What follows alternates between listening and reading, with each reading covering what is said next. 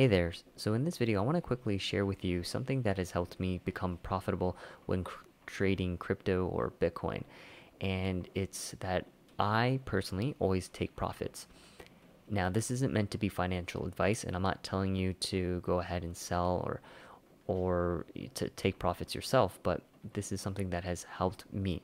And the reason why I say I always take profits is because I've been in the crypto space for long enough to know that there's always a run up and then a dump down, a run up, a dump down, right? So it doesn't matter what time frame you look at, if whether it's on the daily, hourly, so on and so forth. But if you go as far as back as 2017, and this is kind of where I jumped into crypto around, probably between sometime in March, if I remember correctly. So I remember getting in maybe around here, and then it went down, and it went up and down, and then I still remember this one in the summer. It just went like down 40%, and I thought, I was like, oh my goodness, it's over.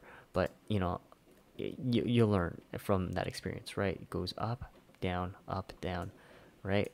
And then same thing here, goes up, down about 20%, right? And then up another like what 100%, and then down 40%, right? So like for myself, I've been in the crypto space long enough to know that it's normal for Bitcoin or whatever sort of market, well, especially crypto, because it's just so volatile, to go up and down. And the reason why I'm making this video is because we saw that Bitcoin went down what 12% in a matter of minutes, and I'm not surprised, right? So I mean, I've been seeing some comments out there, oh my goodness, Bitcoin, what happened?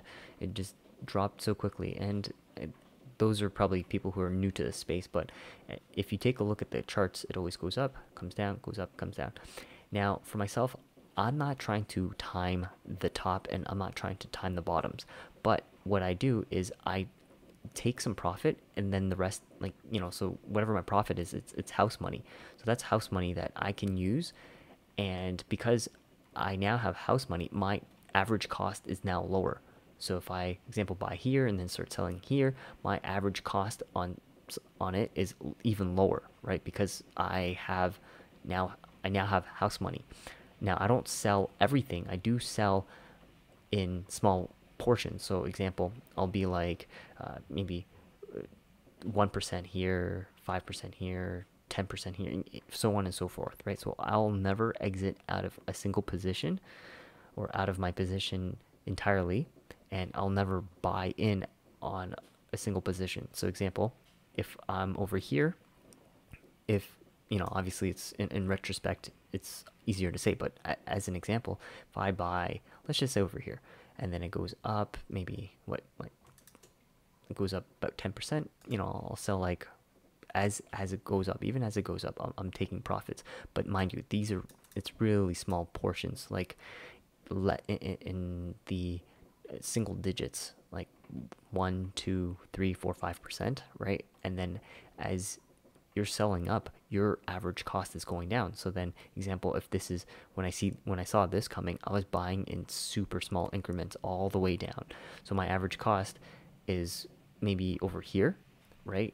Again, I'm not catching the bottom, but maybe my average cost is over here, and then I start taking profits even more, and then so my average cost gets lower and lower, and then here, right, as it goes up, I'm able to sell more and make more money.